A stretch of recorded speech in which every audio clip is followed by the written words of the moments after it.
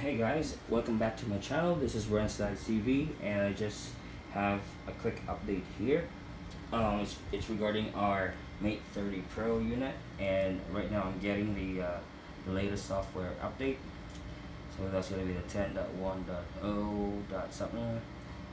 And for you guys who are asking, if the Google services installation method would still work, that's something that I'll be doing later, and I'll give you guys updates regarding it and see if it works or not, so you'll have your answer directly from this what we're doing.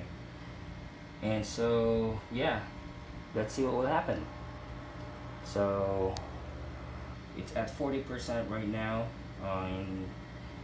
And by the way, I have here the Google services installed, by the way, before the update.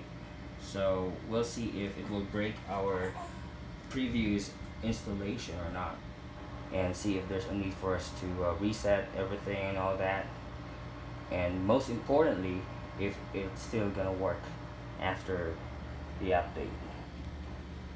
And alright, it's almost there.